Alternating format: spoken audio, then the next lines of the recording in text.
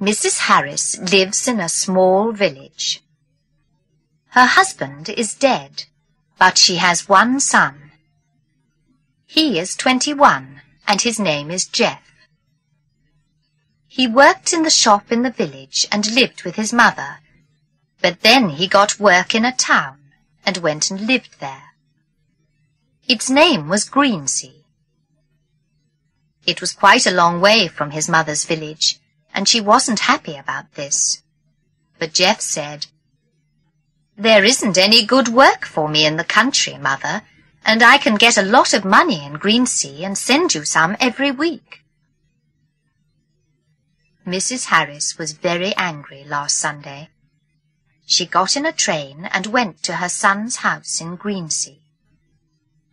Then she said to him, "Geoff, why do you never phone me?" Geoff laughed. "But, Mother," he said, "you haven't got a phone."